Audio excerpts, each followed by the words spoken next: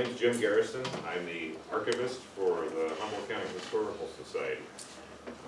We've been trying to put this together for a while now. Every first Saturday of every month in Eureka, some of you might know, we put on a presentation at the library. And so I sort of wanted to reach out to Southern Humboldt and give them an opportunity to not have to drive to Eureka to see us do this.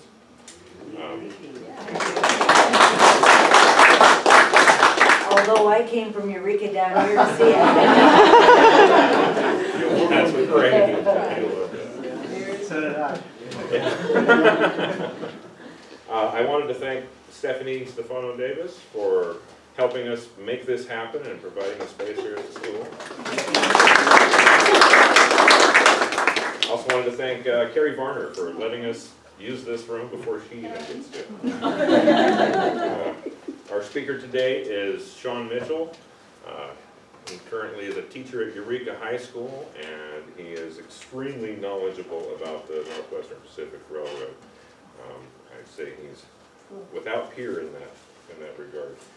He's going to tell us some great stuff today. I've heard the presentation before and seen it come along from the very beginning, and it's great stuff. So without further ado, Sean Mitchell.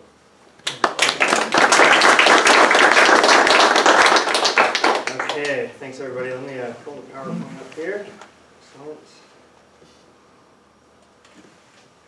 Okay, thank you for that introduction, Jim. So yes, my name is Sean Mitchell. This presentation has been a very, very long time coming. I moved up to Humboldt County in 2009, and basically from the beginning, being from the Bay Area, I saw a railroad that was in complete disrepair. And really, it just got me thinking, what happened? And I had no idea the story was so in-depth and had so much drama to it. So just really quick before we start, it's titled Fire in the Mountain. I have two different parts of my article that were published in the Humboldt County Historical Society's publication, the Humboldt Historian. Suzanne Forsyth, who helped me edit it, was just amazing. So I titled it The Fire in the Mountain, the Beginning of the End for the Northwestern Pacific Railroad. And I just put this down here. Since I last did this presentation, I've actually started this Facebook page called Northwest Railroad History. And I sort of just did it because I wanted people to see some of the pictures that we had. But what I did not anticipate is the fact that I've had former employees actually reach out to me on this site, and they've been sharing pictures that have previously not been seen by anyone but probably their friends. So pretty amazing. And in the background here, it's sort of obscured by the text. That is Island Mountain. I went there in 2015, and you're going to hear all about it today. So just a little bit of a thank you. There's a long list here. Humboldt County Historical Society, Humboldt State University. Back when I wrote this originally for my history degree, for my thesis paper, the Humboldt room is just amazing. They have so many amazing pictures in there. There's a site called trainorders.com, Northwestern Pacific Railroad Network, and then there's a large group of Facebook groups. Former employees getting together and sharing things. I never thought that this social media thing would be so amazing for history also. And then there's a lot of other people who have helped me get here. My buddies Josh Buck and James Broaddus, they help run the site with me. And to some of these photos that I don't have credit to, I found them online, and I've been searching and trying to find who took them, and especially when it comes to NWP, some of the photographers, it's a little obscure, and I can't find who they were, so all the credit to those people, especially those who have pictures of trains actually running, because I wasn't alive yet.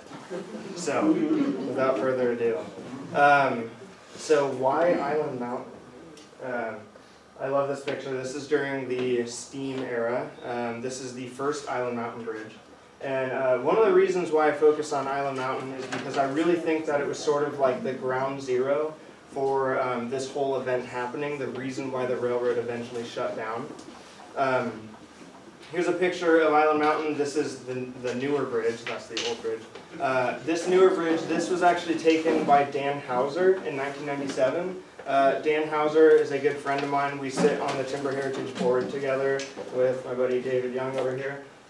Dan was the executive director of the railroad. And I just think that this picture is so amazing because you can see the tunnel and the bridge kind of basking in the twilight. And I think in 1997, they didn't realize that the railroad was also in its own twilight. 1 year later, we saw the last train run through the canyon in February of 1998. This was actually taken from helicopter. We were about, I want to say probably 50 feet up in the air. That's the 11-car train. It's still there. The last train that ever rolled through the canyon never made it to Willits. And we're going to talk a little bit more about that. This is the actual Island Mountain Bridge itself from the side. You can see it's got the low section here, and then there's 2 spans going over the Eel River. Absolutely beautiful. It's one of those sections that I think it's actually, it's kind of sad that more people don't get to see it, but it's so deep in the canyon that it's pretty much impossible for anyone who doesn't have the gate keys or a helicopter, or in the old days, it was the train to get there. So, this is actually the north portal. This is the north portal of the bridge, and you can actually, or of the tunnel, sorry, you can actually see that little bend in the top of it. It's because the portal's cracked. The mountain is actually squeezing that portal. So this is the north end. We were doing, I would say, about 90 miles an hour when I took this picture, which is why it's a little blurry. And I was just really lucky. I got this thing published in the Historical Society, and I had to bring it with me because I was able to stand on the actual bridge. So just to prove that it was actually there, it is.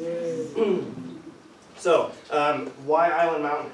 I think it's fitting that we're in Redway because it is roughly 30 miles east of this area. As a crow flies, it's pretty quick to get there.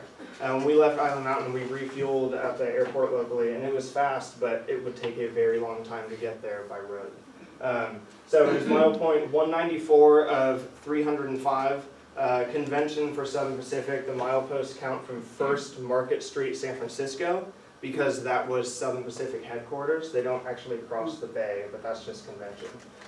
So it's 55 railroad miles north of Willits and 61 railroad miles south of Scotia. It is really in the heart of the rugged Eel River Canyon. And the other thing that I think it's really important to know is that in the old days, when they would meet at Island Mountain, especially in the 90s, because this is the reason why one of the trains got stuck there, northbound crews would meet at Island Mountain, southbound crews would meet at Island Mountain. So they would come together, and then the crews, say if they were coming from Eureka, they could go to Island Mountain, swap trains, and end up at home. So that's one of the reasons why it was sort of an important part of the railroad. I want to give you just a sense, if you have never been to Island Mountain, just how far out it actually is.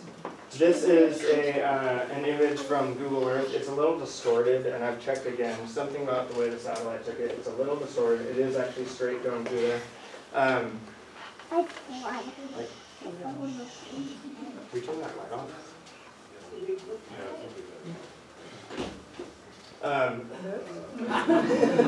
That's worse. Yeah, it could be on an automatic sensor type thing. Oh, okay. All right. So this is the. Nope. So the actual terrain view shows just how rugged the actual Island Mountain site is. That little marker right there is the mouth of the portal. Now, if you look at the actual geology of this mountain, it's intimidating. And when we were flying around from the north portal, which is it's about right here, when we were flying around, it's absolutely amazing just how sheer the actual cliffs are. And I think that's a really good time for me to transition really quick and show you something.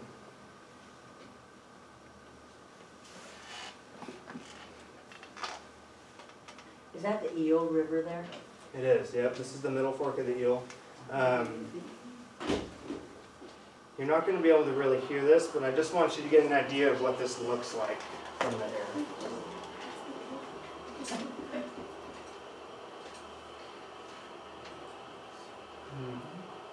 Up close and personal. Will you go under or over? Uh, We Place your bets. Oh, yes.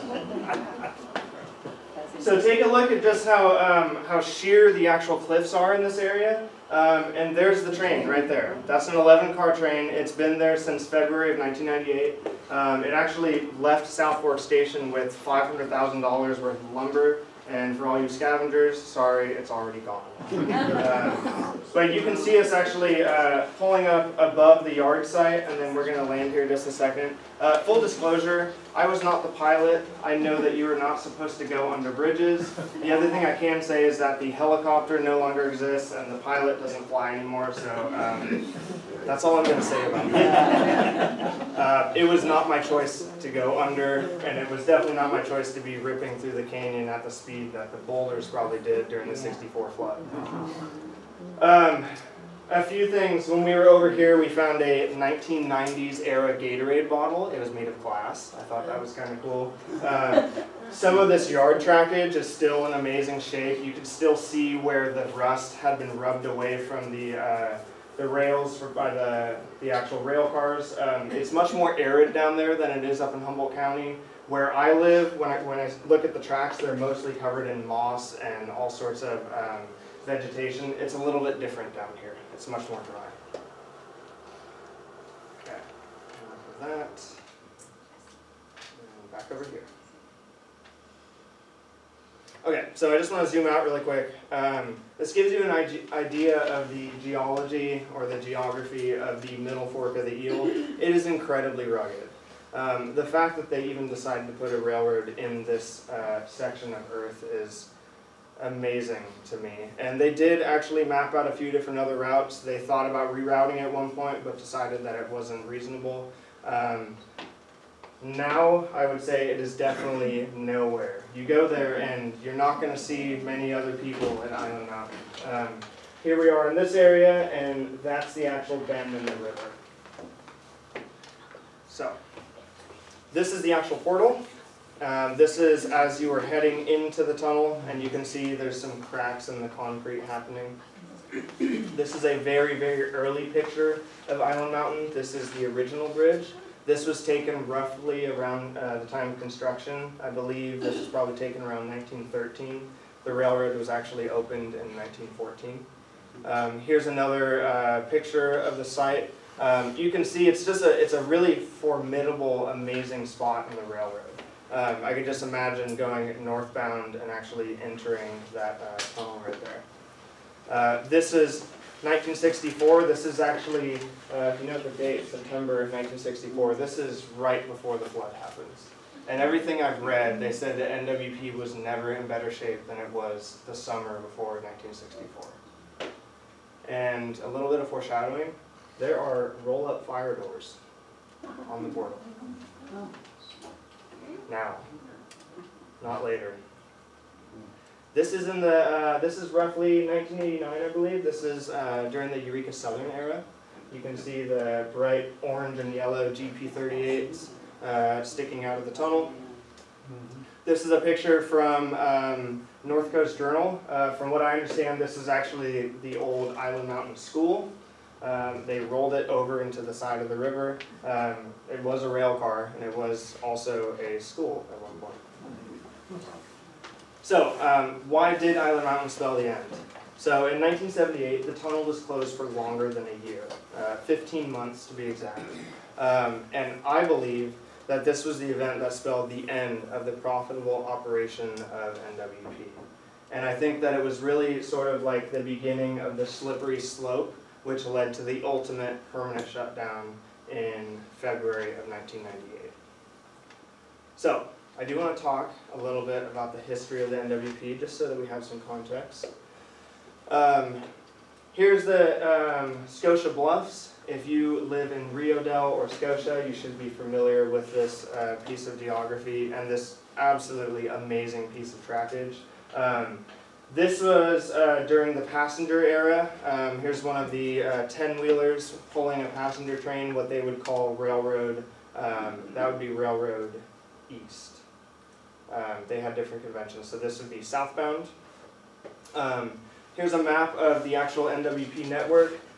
It's really hard for us to realize now that NWP used to have such an amazing network of trackage. They had interurban cars in the North Bay. It ran all the way up to Willits, where it connected with the CWR, the skunk train, which we're going to be rail biking on tomorrow, which I'm super excited about. We are also, you can see that it enters the canyon past Willits, and it goes all the way through until it pops out of the Eel River Canyon at Scotia. And a lot of people don't realize this, but at one point, the NWP actually went all the way to Trinidad. And if you look on, say, like a Google Maps of Fieldbrook, you can see there's the old railroad grade is what they call the road. It used to go all the way up to Trinidad. Here's Eureka. Some of you might be familiar with what they call the balloon track. I prefer the term track, not tracked, because it literally was a balloon track where they would turn entire trains around.